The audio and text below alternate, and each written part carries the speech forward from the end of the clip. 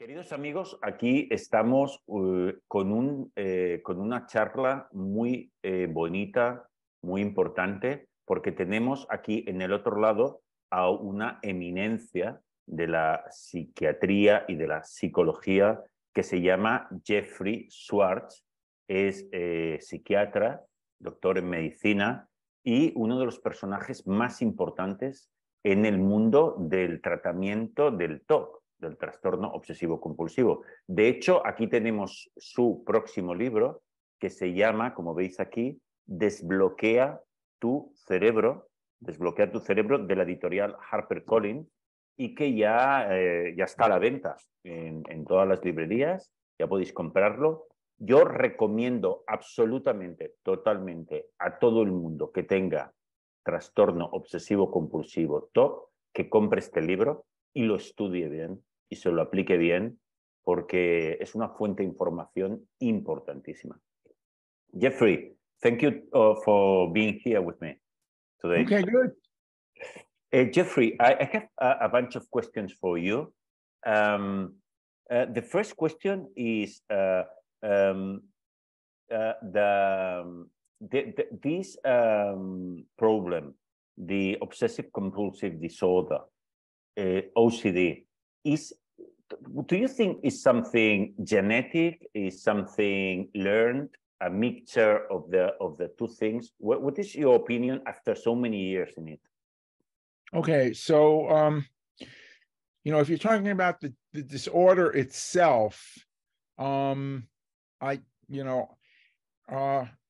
many ways, I have another book, You Are Not Your Brain, and in many ways, I certainly believe that the mind can change the brain, but obsessive compulsive disorder, it's one of those things that I basically agree pretty completely with sort of the main perspective in biological psychiatry. In this particular case, I mean, obsessive compulsive disorder, as a disorder, because there's also compulsive personality thing, other things that carry that name, but the actual disorder, OCD, obsessive compulsive disorder, is a biological disorder. I mean, you're not going to get real obsessive compulsive disorder unless something is going on in your brain. So the thing that that really makes that, I think, the most clear is how you get these intrusive, unwanted thoughts and urges that really don't make sense to the person. And on some level, the person really knows that this doesn't really make sense. And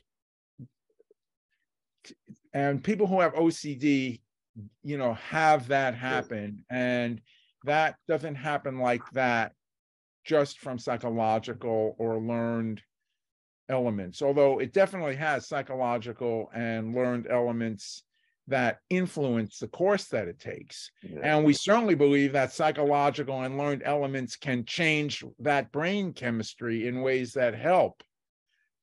And so what goes along with that is that if you don't do the right things, psychological and learned things can make it worse.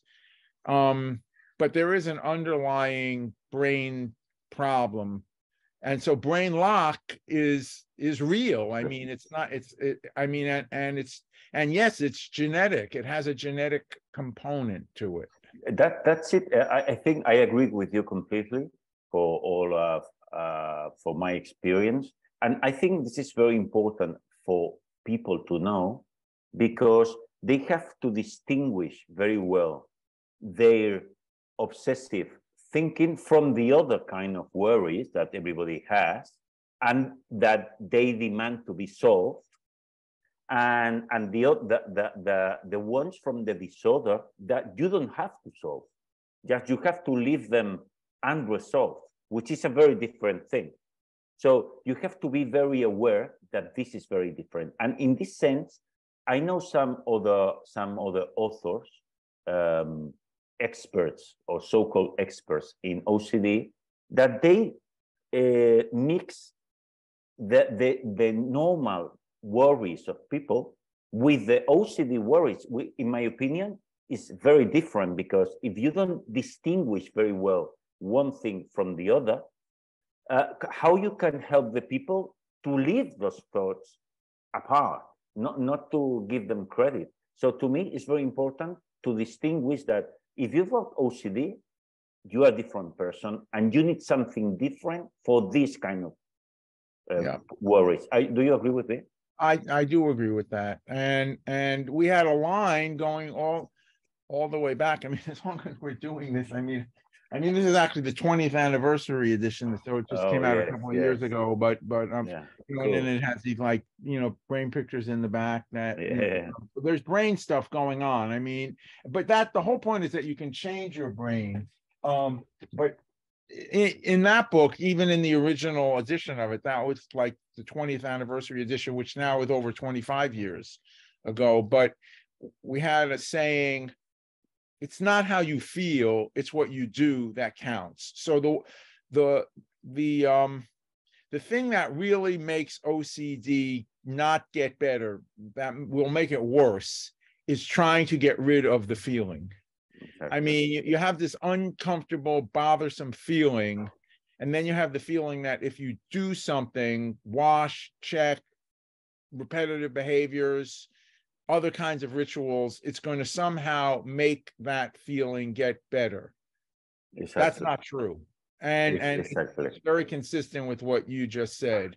I mean, the whole idea of using, you know, relabeling and you know, reattributing it to your brain, exactly, is so that you can realize this feeling, the way I'm going to diminish it is by learning how to refocus away from it. And then that's why there is definitely a role for medication.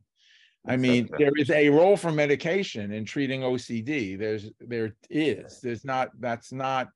I don't consider that up for question. I don't consider it honestly ethical to say there's no role for medication in OCD. And there are people who say that, and I really believe they're making a bad mistake. Now, how you use medication in OCD, or going to the other extreme, which a lot of biologically oriented psychiatrists do, and say it's a brain disease, we treat it with biological, you know, we treat it with medication, we treat it with, you know, transcranial magnetic stimulation, whatever. I mean, and that's what we do. That's not equally, but that's also a big mistake.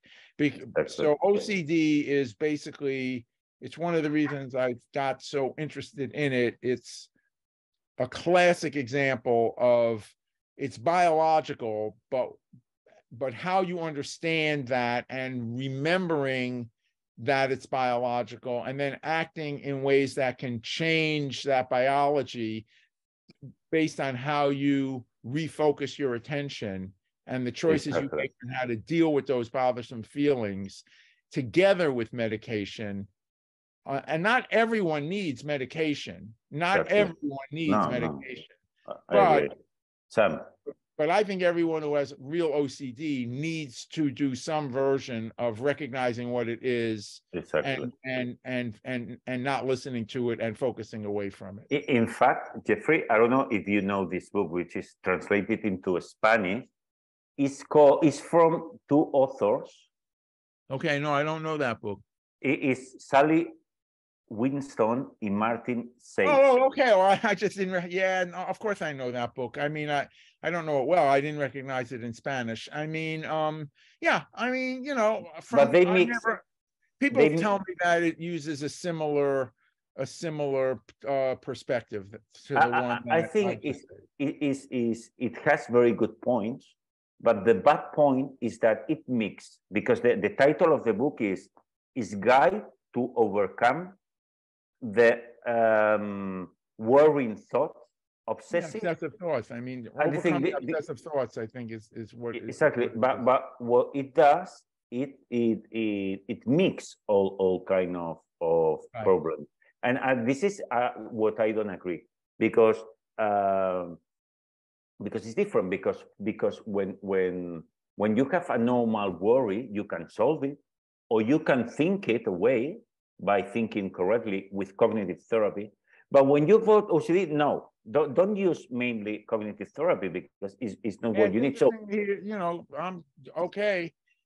I mean, there's simply no question about it. You know, that book has displaced Brain Lock as the best-selling OCD or obsessive book. I mean, that book sells, you know, Brain Lock still sells well, okay, but that book sells better. And so whatever. I mean, you know, marketing, whatever you want. I mean, but that perspective, let's just say, is an easier sell in some ways. But I think it's incorrect. And I think if you have real OCD, yeah, I mean, OCD, it's different.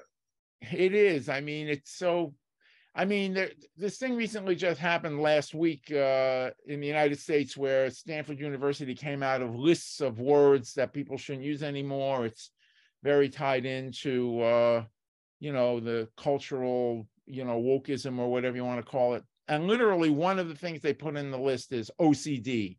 Don't call people OCD, because they didn't even, I mean, and that's true, because OCD has become a catchphrase. Like, everyone has OCD. Everyone does not have real, you know, real obsessive compulsive disorder. In fact, absolutely, it's not rare. I mean, somewhere around 2 to 3% of people have it in some, but it's so, you know, but everyone has, you know, bothersome thoughts, etc. So you can see why, if you know, whatever, that's how that happens. I agree. Yeah, let's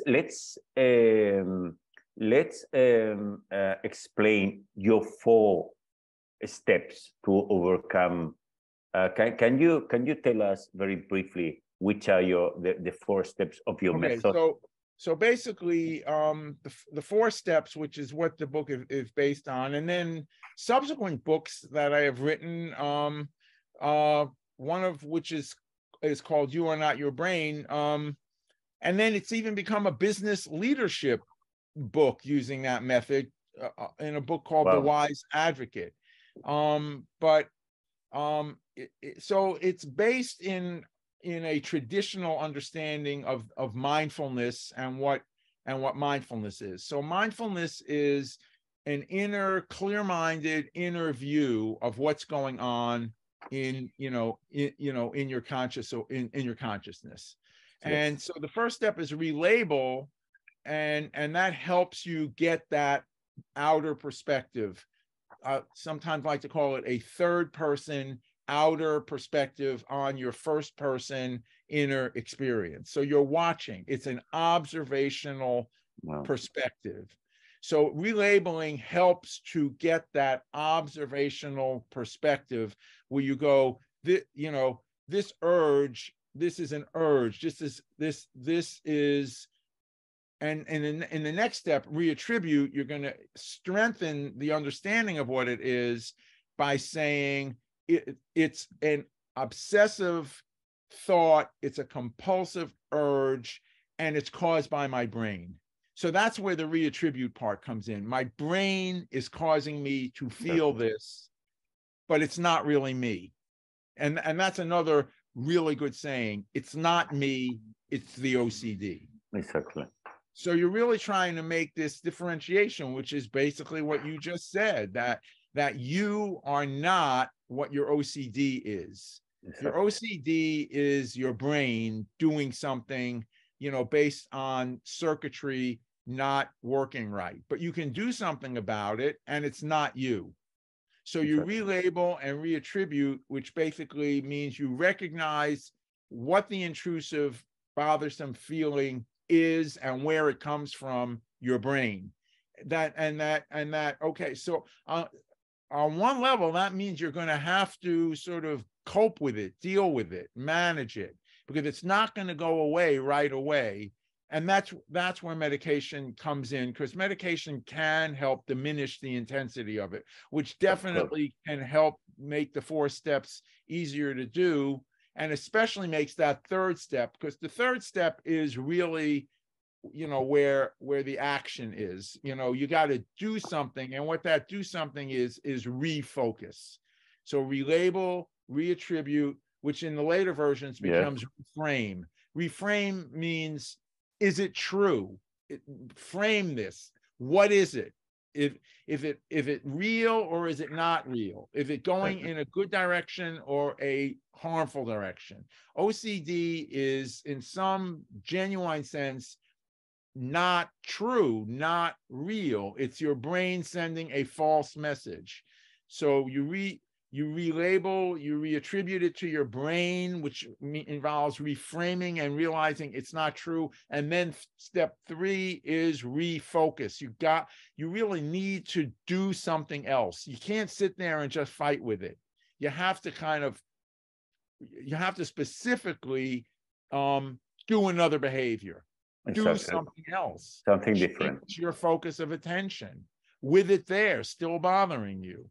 Exactly. And then we came up with things like, you know, the 2-minute rule, you know, where at least for 2 minutes, try to do something else and then reassess, you know. And when you do that regularly, your brain changes, and step 4 is revalue. And you then begin to much more quickly see what it is, because you revalue it and say, this is not something worth listening to. I understand what this is. Fantastic. So revaluing happens by relabeling, reattributing, and refocusing, and seeing, now I know what it is, and I put a different value on it when it occurs. Okay. And we here in the book, into the book, just in the index, we've got the 4 points, the 4 steps, and they are explained inside the book. Yeah, that's right. In the back of the book, there's a treatment manual that you can read separately. You can read independently. That's right. I'm happy you're pointing that out. The last, 20 or so pages of the book is a separate treatment manual that you can read independently, that really summarizes how to do, what I just said. Fantastic. Yeah, another question, Jeffrey. I know that you are a practitioner of meditation. You like meditation. So, we can establish a link between meditation and behavioral psychology as well, because there has many points in common. Is it right? Do you agree with that? Yeah, definitely. I mean, that's kind of what I just said. I'm applying, because mindfulness is a meditative technique. I mean, really done in a rigorous way, requires doing a meditative practice. But you take the kind of observation that you use in that meditative practice, this clear-minded observational perspective, and then you apply it, and that's why right away there's another book, You Are Not Your Brain, which is how to apply it to other things besides obsessive compulsive disorder. But then it became a business leadership, and then I wrote the Mind and the Brain, which really explains, the underlying neuroscience. I mean, that is a science book. That's so that cool. Was a little more difficult. It's not for everybody, but there's a book explaining the underlying science that explains how the brain changes when you refocus your attention. Wow, that's so cool. But do you think a person with OCD can get better or even kind of fix only with meditation? What do you think about this? Okay, I mean, look, I have a good friend, who really deeply believes that's exactly what he did, but by and large, you can't depend on that. That I wouldn't call that shall we say, a medical approach, right? I mean,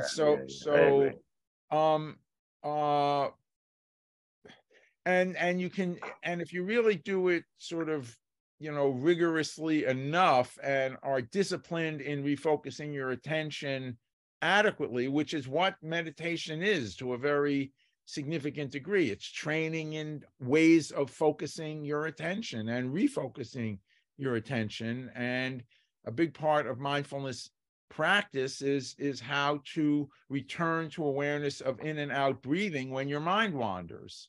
And okay, if you really discipline your attention extremely well, you can cause enough brain changes so that the bothersome thoughts become so ignorable, so readily not bothersome that even though they're still there, they were like way in the background, and for all intents and purposes, it's as if they're not there. And then some of the time, they're not there. I mean, so it is a matter of degree, but by and large, the goal, especially in the beginning, of making the thoughts go away is not a particularly good goal. It's a problem having that as the goal, because it gets in the way of managing your response to it, which is really what's more important. So we could say that, well, it's more secure, much more secure for the general public to do our behavioral therapy than meditation in general, we would say, no? Well, when you say behavioral therapy, again, you got to be careful with that too, especially in the history of this disorder, because I would never say behavioral therapy in the absence of saying cognitive behavioral therapy, because as it's different. You probably know and are just forgetting right there, the original treatment for OCD, which is still a predominant treatment, is what's called exposure and response prevention, which is this B.F. Skinner, behaviorist, no mind, no choice, external conditioning of people with obsessive compulsive disorder. And that's what behaviorism is to a significant degree. So as soon as you say behavioral treatment, I'm going, whoa, be careful with that.